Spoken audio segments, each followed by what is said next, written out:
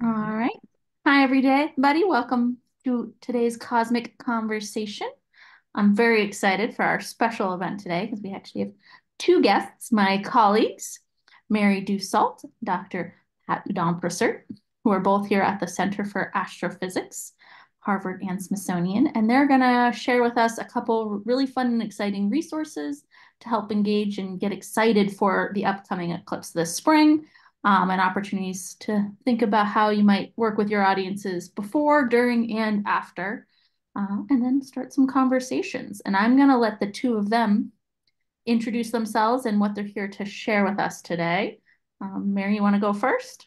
Well, I actually think Pat should go first since her resource is what you want to use before the eclipse.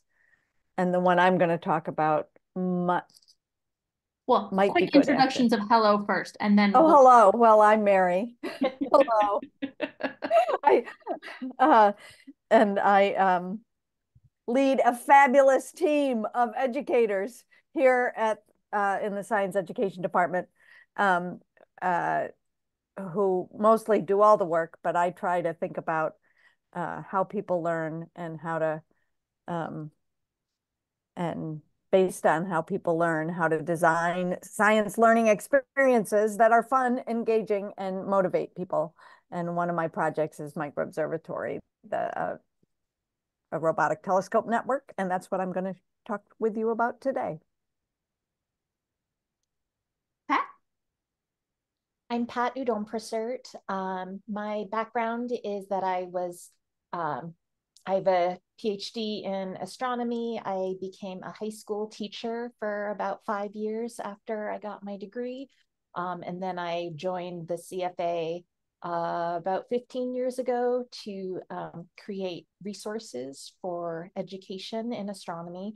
I'm the science PI for a NASA science activation project called Cosmic DataStories.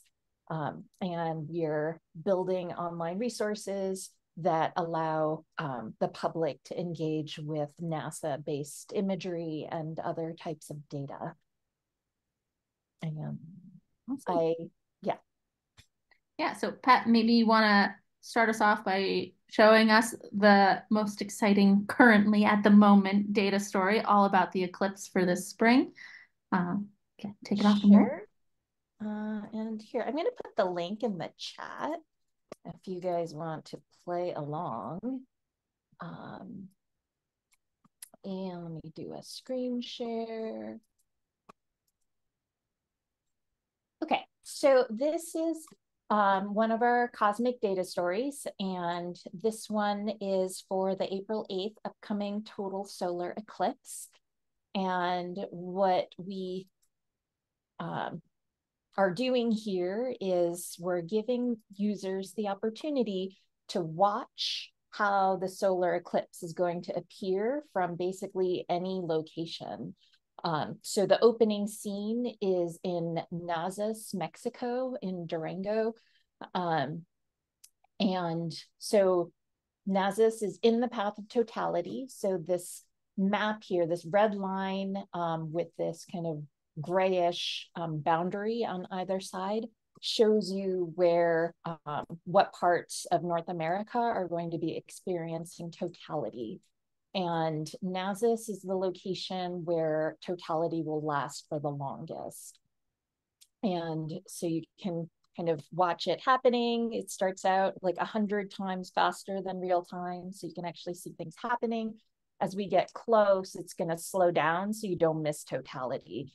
And it gives a view of how when the moon completely covers the sun's photosphere, then you see this bright, eerie, kind of wispy part of the sun called the corona. And the corona is really hot and it's really bright, but is not as bright as the part of the sun that we normally see, the photosphere. So you can only see the corona when the moon is blocking the photosphere.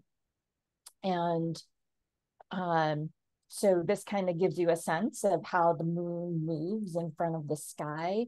You can put on a grid of like which directions you're looking at. So this is, we're looking I shouldn't do that while I'm moving. So here's, sorry. Okay. That is something I haven't seen before. I'll need to check with our software team about what is that doing. But you can scrub through time and the part that I enjoy seeing, which doesn't seem to be working right now, is how the sun and moon are actually moving together, like rising and setting together. But I guess we're going to need to fix that.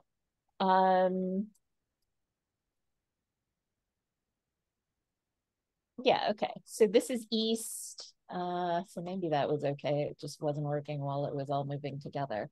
But you can see them rising, and then they kind of come together, and then they pass by each other, and then they're setting. And so you can go to any part of the country. So if I go here to someplace in Kentucky, this is Moorhead, Kentucky, I can see, let me go back to the beginning. I zoom in a bit, center of the sun. So Moorhead, Kentucky is outside the path of totality. And so the moon is going to approach the sun, and it's going to cover a lot of the sun because it's close to the path of totality, but it's going to kind of miss. So people in Moorhead, Kentucky aren't going to see a complete eclipse, and so this is called a partial eclipse. So you don't get to see the corona from here, but it'll still be pretty cool. And something that we think is a helpful feature for event organizers at museums, for example, you can find your location. And then, so like if I come to Cambridge, let's see, Cambridge. And then I can do this share the view from a location. And this gives you a URL where it adds the latitude and longitude of the selected location. And then you can give that URL to your audience. And then when they come to the app, they'll see the view from the location that you've selected. So this will now display the eclipse from Cambridge, Massachusetts. We have some cloud cover data. This is from the NASA MODIS satellite. And so you can see that if you're in our original area in Durango, the median historical cloud cover data is pretty low. So what this means, this is going back about 20 years of data from this satellite. And on April 8th, you can see what the amount of cloud cover was for this particular location over these 20 years. So half of the years had a cloud cover value that was higher than 4% in this location in Mexico, and the other half of the 20 years had a lower cloud cover value. So it is a little challenging that through most of the path of totality, the cloud cover values historically are a little bit on the high side. But my understanding, I'm not totally sure how this NASA MODIS satellite cloud cover quantity is calculated, but I don't think that 100% cloud cover means that you actually can't see any clear sky. Like, I think there will be clouds, but that there will be patches where you can see through. And if if your totality is several minutes, that you should be able to get to a place where you can see the eclipse. There's this little book that gives you more information, so you can read about what's the difference between a total or an annular, what causes the eclipse. There's this little diagram that shows you what is happening. We have a learning guide that we've put together for educators, that mostly this just links to a guided exploration. So you can go to this link and then you can use this button to copy the Google form as a template, and then you can edit them as you like and give them to your audiences. You can print out a PDF of this guided exploration, and it just gives the learner some tasks to go through when they open up this activity, so that there's like concrete things for them to try and do with the resource. So I think I will stop there and hand off to Mary, or if we want to do questions now, I can take questions now or later, however you want to do it.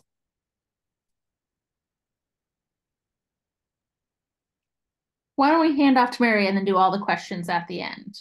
Sure. Unless there's like a really burning question about a technical part of what Pat just did.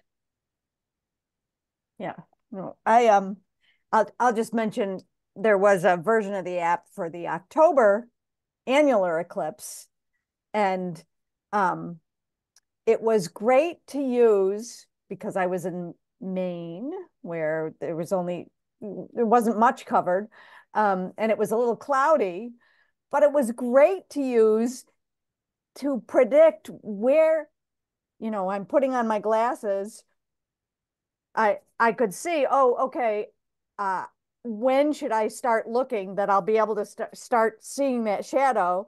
And then it got cloudy and I went in, and then I forgot, which direction it was going. Would I still be able to see the shadow? And I was able to pull up the app and say, oh yes, let's look now. The sun's out and we should see it. And it was just like what was predicted in the app. So anyway, it was useful. It was kind of fun to use even live. Anyway, all right. So I'm going to talk about one of my favorite resources which is the MicroObservatory robotic telescope network. And I'm going to kind of counsel you not to use this resource during the eclipse. If you have an opportunity to be at the eclipse, look at the sky instead. But we will be observing the eclipse from two of our telescopes. One that's pictured here in Arizona, and one. Mary, I don't think you're showing us what you think you're showing us. I'm not. Why am I not? We're looking at the launch to the Zoom. Well, that's not what you should be looking at. Let me try that again. That looks better. There we are. Yes. Okay. So we will be observing the eclipse from Arizona, which is where two of our telescopes are, but only one will be watching live. And then also the other telescope that is currently on the roof in Cambridge, we are investigating the possibility of sending Frank, our telescope engineer, off to the path of totality with a microobservatory, so that we can actually observe live. But in any case, we would be observing it in Pat's app.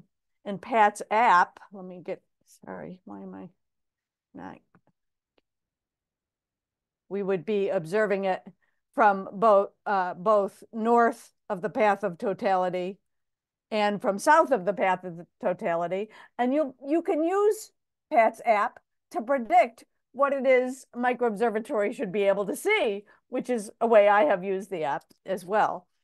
But one of the things that we do is observe every few minutes through the whole 2 to 3 hours of the eclipse, both before and after. And so there'll be a series of images of the eclipse, and you can access those. I'm going to actually show you a tool that most people don't know about. in MicroObservatory and show you a tool that you can use to access those images. So if you just Google MicroObservatory, all one word, it's the top link. And if you, on the bottom here, go to this recent image directory, on the day of the eclipse, the most recently taken images will be right at the top. I was hoping to get up to the roof to take an image of the sun before this so that the top image would be the sun, but I didn't get there, and now it's getting cloudy. But you can search in this directory, and this is a directory of the past 10, 20, or 30. I'm going to do 30 days of all the images taken by MicroObservatory, and it's searchable and sortable. So I'm going to go to the sun. There it is. And so now I have a list of just all the sun images that have been taken by MicroObservatory over the past 30 days. You'll notice there's lots of days missing because we only take sun images from the roof here in Massachusetts, because that's the one image that there's a human in the loop for the MicroObservatory robotic telescopes. Somebody has to actually physically put a solar filter on the telescope so that it doesn't get damaged. And so each day the sun's out, we take an image of the sun. I'll hopefully be doing it later today. And the images come up arranged by time, but there's these other characteristics of the image. And what you really want is images through the main camera. Here's the last one taken through the main camera, and you can see a nice image of the sun. This is a naked eye sunspot that was on here 2 days ago. I don't know if it's still on there, but if you have your solar eclipse glasses, you should look, because the sunspot is so big you can see it with just those glasses. So you can download these images, but you can also create an animation using our JS9 image animation tool. And so I wanted to kind of show you the final product of what you can do, and then show you a tutorial for doing so.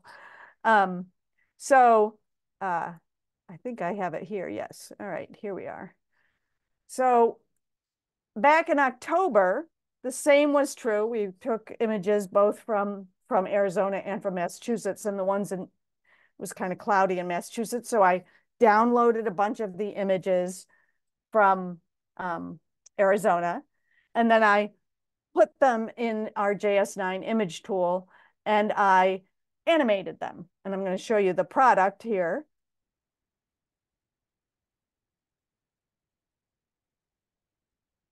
Kind of cool. So you can do this yourself. You can do it. You can do a workshop where people create their own animations of the sun. They can colorize it. I didn't here. I just used the black and white. I didn't do any much image processing. But we will have images all along the duration of the eclipse. And you can even compare with Pat's app to see the difference. That's the other thing. I try to figure out the spatial, which way is the sun going to come from? You notice that in Pat's app, it kind of goes across like this. It doesn't just go straight across. It does this kind of strange angles, and you can kind of see that happening. And that's sort of an illusion, and that has to do with how they're moving, like they're rising and setting, and like the kind of slightly different motions of them. Like, I mean, it is going straight in front, but because of the way that they're rising and setting, it gives that funny illusion that it's like making this swerve. Wait, the first time we saw that, we were like, what is happening? But if you look at them individually, it makes sense. Awesome. So I want to just give you a quick demo with just a few of those images from October, which I have put in a Google Drive for you. And Erica and Jesse can share that later. So you could practice this yourself around creating an animation. So if you, again, go back to that MicroObservatory homepage and go to the JS9 image application, for those of you who haven't used it before, and I think most the people on here have used it before, there's a tutorial that can take you through how to use the tool. But I'm just going to quickly drag and drop a few eclipse images in, and I will bring my little folder of eclipse images. And again, I've put these on a Google Drive for you. I'm going to close the image that's by default open. And I'm going to take 8 eclipse images and drag and drop them into JS9. And if you watch closely, you'll see as they load, you'll see something happen. Okay, so they loaded and there's a series and they kind of animated themselves as they loaded. So there's really there's 3 tools that you need to know how to use in JS9 in order to create that nice animation that I showed you at the beginning. And those 3 tools are, and actually those are blinking, blending, and shifting. Because you notice the telescope wasn't always pointed in the same place. So you want to shift the images so that they all align. The blend tool allows you to see one image compared to the next so that you can do that shift. And then the blink tool is what you use to animate. So those are the 3 tools you need. And there's actually, I realize time is short, so I want to mention that we have a tutorial on doing just this, blinking, blending, and shifting to create an animation. And that tutorial is from a lunar eclipse that happened a while ago. And I think I have that. Where is that? Yes. Okay. I'm going to put that in the chat.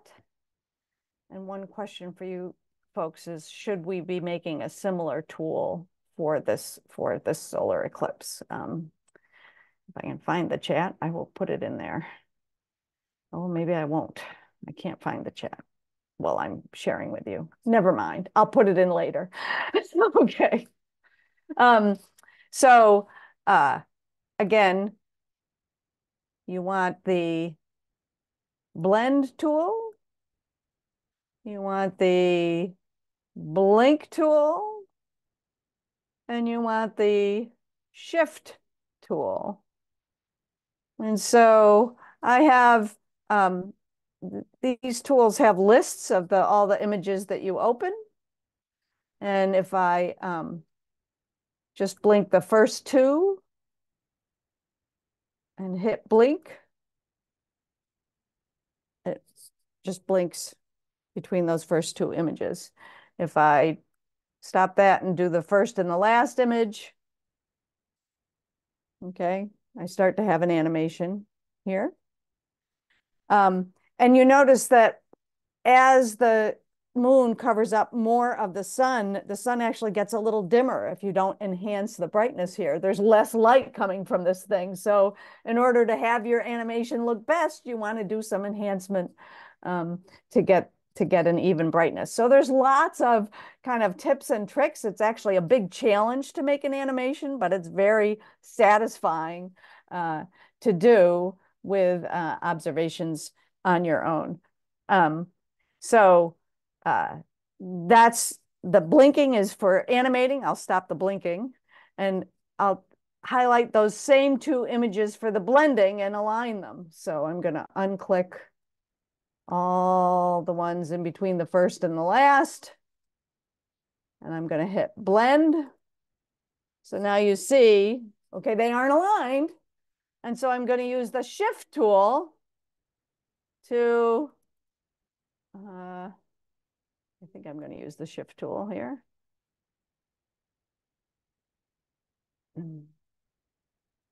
Oh, I'm shifting one that's not in the view. There we go. That's what's happening. Okay, so now I'm shifting to the left, then I'll shift that down. You can see, I think you can see I'm clicking this down. That one image is, so I'm aligning the sun with the sun, not the moon with the moon. Although I wonder what would happen if I aligned the moon with the moon. This is very interesting. I'm interested in that animation. I'm going to have to try it. So now I'll go back and do that blink now that I've aligned them. Oops, I have to unblend them. Sorry about that. Because now you're there. So now we'll see one at a time, unblended. And now that I've shifted them so they're aligned, it's much better. So that's my resource for you to make your own animation of a lunar eclipse. We can send you information about that. And again, there is this lunar eclipse instance of the JS9 tool that actually takes you through a tutorial of using that little guided tour with a series of moon images on a lunar eclipse. And it tells you just what to do. There's a guided tutorial and then a movie about using that blink, blend, and shift tool. Fantastic. Thank you so much, Mary. I would love to open the floor for questions for any of our guests. Or if you and Pat also have questions for the community, that would be great too. I actually do. What would be useful to I mean, I've created a place for you to access all the October images, and the April images will be in the directory for 30 days, but then they'll disappear. So we could make a special, I mean, if it's useful, we could make a special place for them.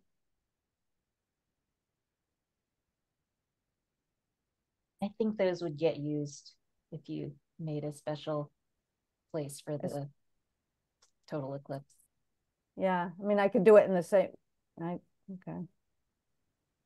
Especially if we end up sending Frank to the path of totality and we get microobservatory images with the corona showing. I just put something in the chat. Our museum is a member of the outreach for the upcoming Punch mission, and Nice. there's some solar activities that we've come up with. Most of them don't actually have much to do with eclipses, but there is one that does, and it's a pinhole projector activity, which is the bottom link in that chat that I just put in there. If anybody wants some of those pinhole projectors, we've got like 25,000 or something of them left in around here. So I will be happy to throw some in a box or an envelope for you. So if you want some, let me know. Very kind of you to offer.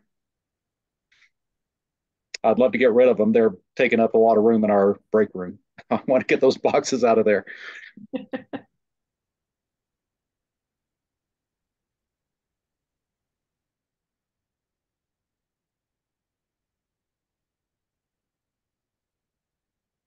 Other questions or comments?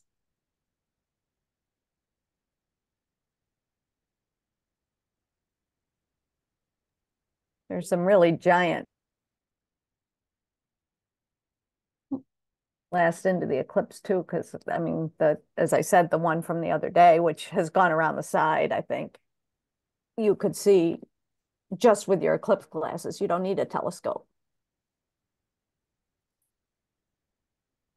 Yeah, I was told it's a 27-day rotation. So if they're still there, they'll come back in 27 days. But I don't know what time scale they fade. Yeah, they usually grow and fade over a week or two. Mm-hmm.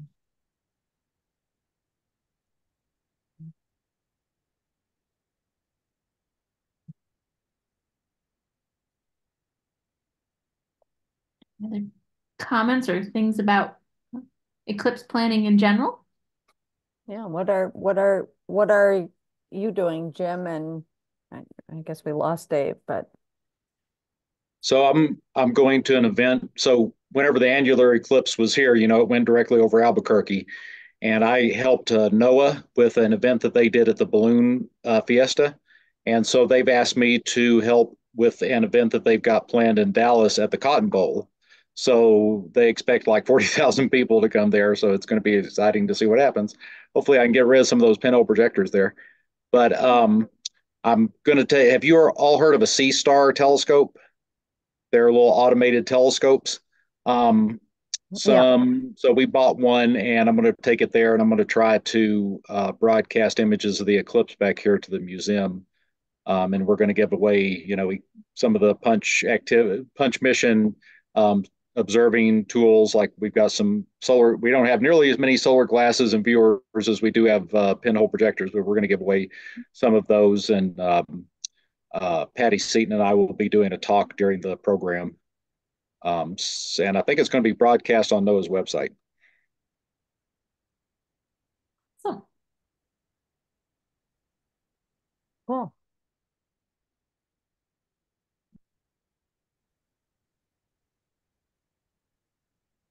I was trying to get David to join us there, but I couldn't find him a place to stay.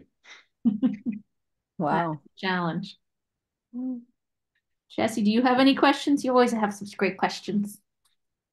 I don't this time. I'm just very excited for the eclipse, and I really liked the way that the engagements that we were shown today, how you can keep exploring them, even if you're not in the path of totality. There's ways to connect with the eclipse and explore it and make it sort of feel like it's happening in real time with you, even if you're not in that linear pathway, for example. So that was really neat, and I'm going to definitely explore it on my own after this too. So, and I'm thinking of institutions and who would really benefit from this, because we were talking about eclipses and how to keep the momentum going for the science of eclipses. And just after the initial day of when the sun goes through the eclipse and then it's over, the science of it still goes on. And so, I like how some of these apps can sort of do that integration and exploration.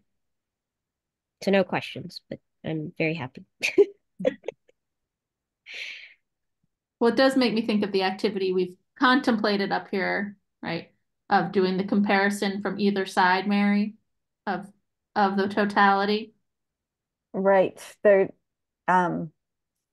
so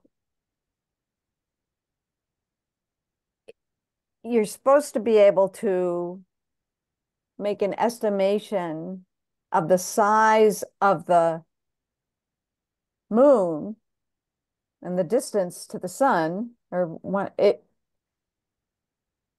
which is it? This, So the activity that we were going to write up yeah, is based on the parallax, being able right. to find the distance to the moon. And roughly how that works. Oh, and I did figure out why my thing was not working as I expected before. It's because I forgot to click this button. So, here you're tracking the sun, and here you're not tracking the sun. So you can just watch them kind of rise over the horizon. But to do that parallax activity, if you're in the path of totality, then basically what the position of the moon is relative to the sun. And then if you go somewhere that is off of totality, then you can see that there's like this angle shift, and that angle shift is basically the parallax. So if you figure out kind of what this angle is, so like this is like half a degree, so that's maybe, I don't know, I like don't know, a tenth of a degree, half maybe. a degree. Then there's an equation that you can plug this into to figure out the distance to the moon. And I haven't actually tried it yet, but that's on my list of things to write up as like an activity that you can do with this. Yeah, and I think that's a great way, as Jesse was talking about, extending after the eclipse, right? Like we all got really excited. We saw it. Now what? Oh, we can learn a little bit more about what we can do with that new knowledge and that new experience. All right. Well, we are closing in on our time for today. Thank you both so much for joining us and presenting to this group. As always, we'll put this up online. We've been getting lots of great views after the fact for our cosmic conversations, so we'll be excited to share with our community. Thank you all for joining us. Thank Great. you. Good to see you all. Thanks.